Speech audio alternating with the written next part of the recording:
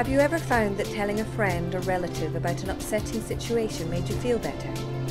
Sometimes an attentive listener can make the difference between struggling with bad thoughts all day or recovering your calm self.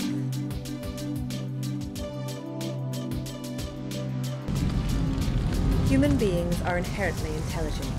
However, distressing experiences interfere with our thinking, sometimes for years. They can make us feel bad and make poor decisions. Fortunately, an extension of simple, attentive listening can help free our minds from many distresses. We can regain the natural ability to heal from hurt if we have a listener who is sincerely interested, remains relaxed in the face of our difficulties, and understands how the process of emotional release operates.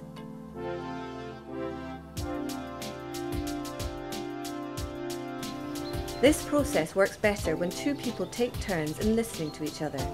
It's simple to get started. Find a friend, colleague or partner who will try it with you.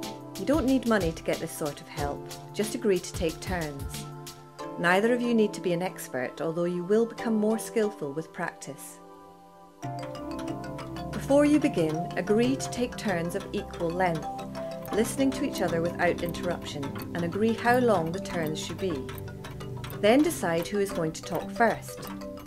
That person talks about whatever she or he wants to talk about, but avoids complaining about the listener or any mutual acquaintances.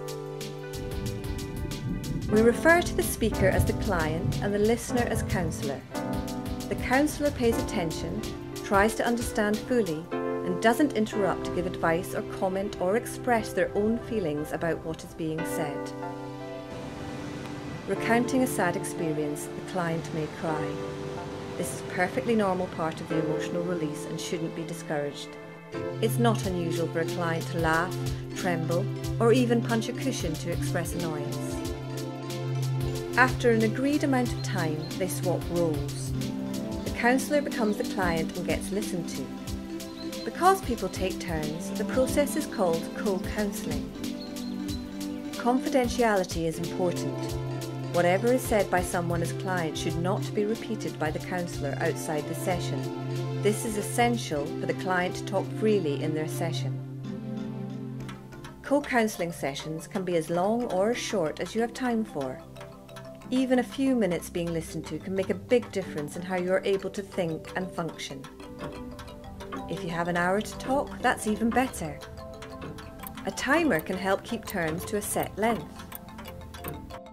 Since only time is exchanged, this process can be used by a wide variety of people, and it becomes more effective the more you use it.